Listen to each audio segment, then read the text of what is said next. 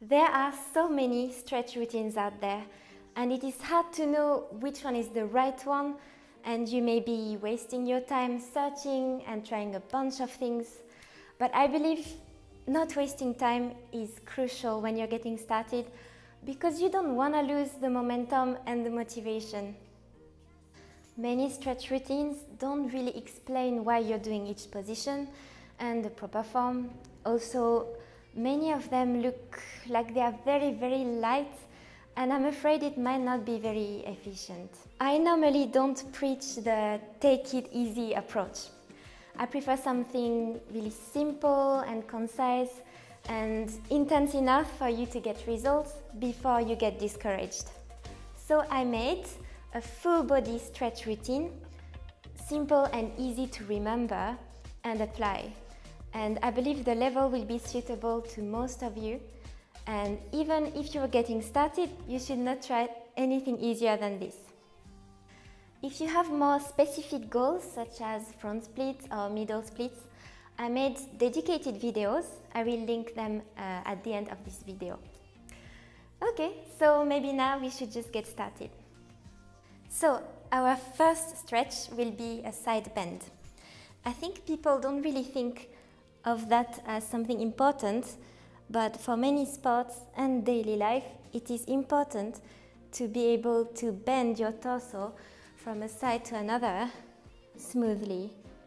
You don't want to be super straight and stuck like a Lego. It's, you have to be able to move all directions. So I would recommend to hold this position about 1 minute on each side. You should try to go as deep as you can, with your shoulder going as close to your leg as you can.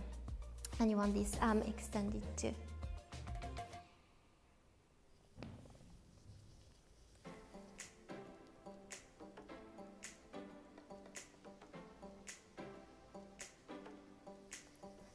Okay. Next, you're gonna have to touch your toes or the floor. So this is, I think, quite a basic skills. It's important to get used to it and get comfortable with it. So the proper form is, obviously you have to keep your legs straight, and then you don't want to go with your back rounded. You want to push your stomach first. You can see there's much more stretch going on now. You don't want to escape, like this. Stomach first, and it's okay if you're not touching at the beginning. You will get there. And I'm aware this can be very, very uncomfortable, and you may feel a lot of pain in your hamstring, but one trick I can give you to be able to hold it longer is, first you could try to tilt your hips from one side to another. So you may feel like you're working on one leg at a time, and it may be easier for you to deal with the discomfort. Another thing you can try is to face one leg at a time. Again, you want to go with your stomach first. You push your stomach down, and then the rest of your body follows. It's not about going with the head first, it's really the stomach first. So one side, another side. Another thing to give you a break, if you're tired from this, is to go into a squat position and get back.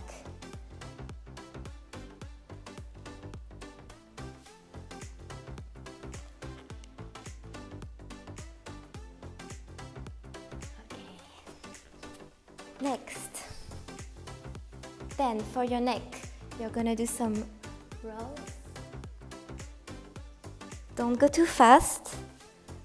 The idea is that you want to go as deep in all directions.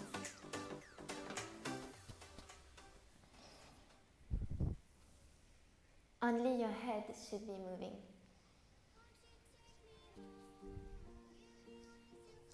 Next, we're going to start working on the shoulders.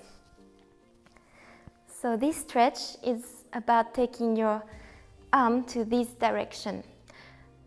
But you have to keep something in mind, is that your head should not go down. If you do this, you're making the stretch a lot easier and you're escaping from the difficulty. So it won't be very productive. You want to push with your head too.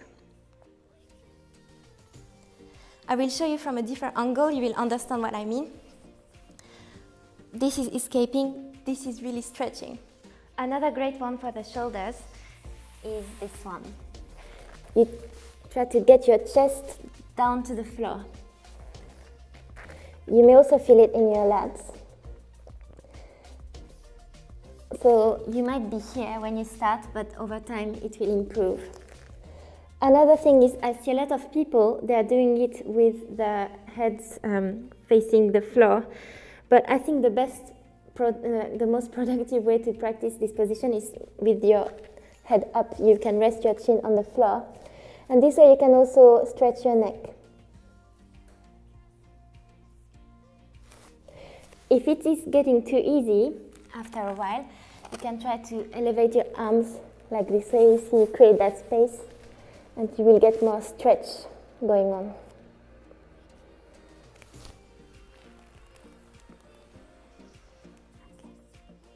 Okay, so now we will do the back. What is really important when you're doing the back is to keep your shoulders down. I see many people create a tension like this, but it's not the right way to perform this exercise. You have to relax. If you're not able to take your shoulders down and relax, it means maybe your hands are too close from your body and it's too challenging for you, so you might want to start a little bit further from your hips, and you will be able to relax more. And now there is no unnecessary tension. Another thing, again, it's probably about the position of the hands. Some people start lifting their hips, and that creates tension in the lower back, and it can be quite painful if they keep doing. So again, you keep checking, your hips should be well settled on the floor all the time. And if this is too easy, you can always go up, but keep checking that you are relaxed enough, pushing backwards. I think it is great to add the head back when you're performing this, so you can stretch your neck at the same time. You could also have a variation with your feet coming to your head. It doesn't matter if you're not touching yet. It is really optional, and you will get better over time.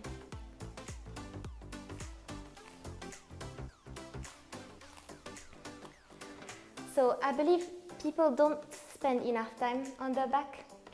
I think you should do at least 5 minutes for the back. If it's hard for you and you start feeling a bit sore, you should go to the relaxed position with your stomach between your knees, and you're sitting on your heels.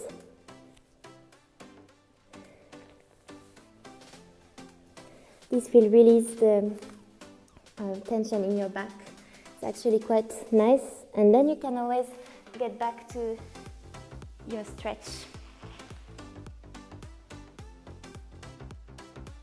Now we'll do the hip flexors. Hip flexors are really important for the splits, but also for back bends.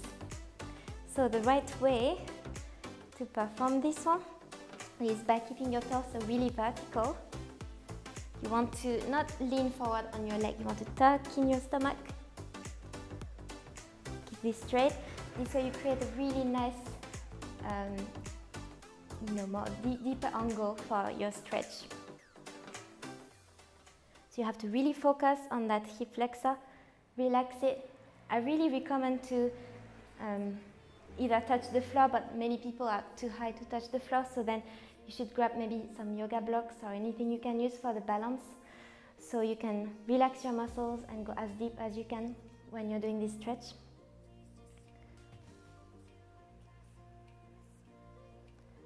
This, I think you should hold maybe 3-4 minutes per side.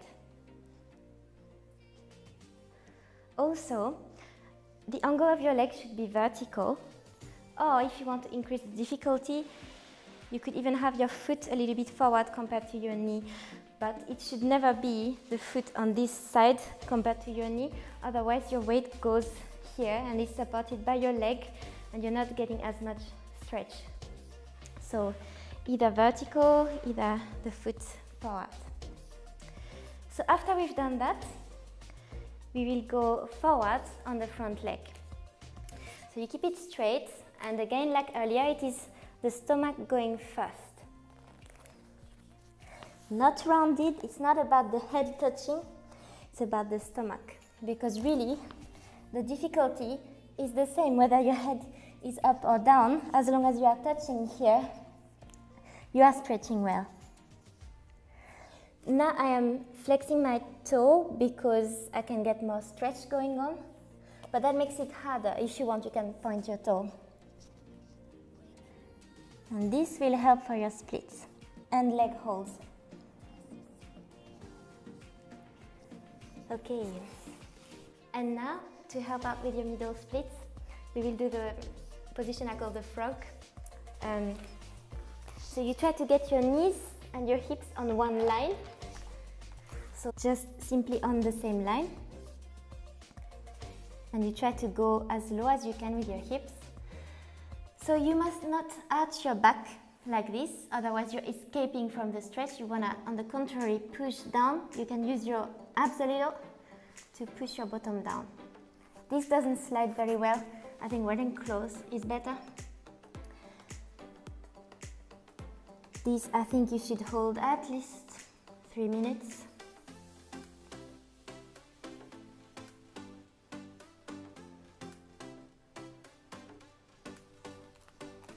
Okay. And now we will open the legs. It doesn't have to be perfectly straight. Just find a position that's comfortable for you. And then you will go forward with your stomach first. You know the drill now, you should not round your back. You have to go forward with your lower stomach first. Lower stomach first, and then the rest of the body follows.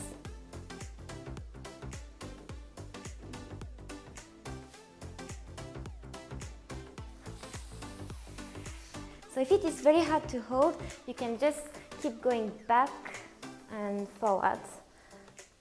Also, some variations that I think are interesting is to go to the side and another side, of course. You could also try to face your leg.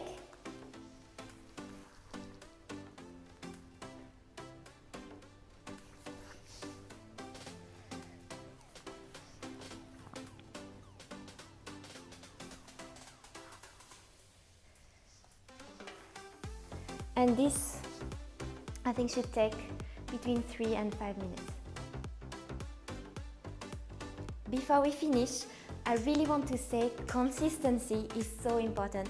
And I know it is common sense and that you don't want to hear it again, but it is true. So you just have to do it and keep doing it. So I hope you enjoyed today's routine and that you will practice it well. I will say bye for now. And thank you very much for watching, as always. Bye!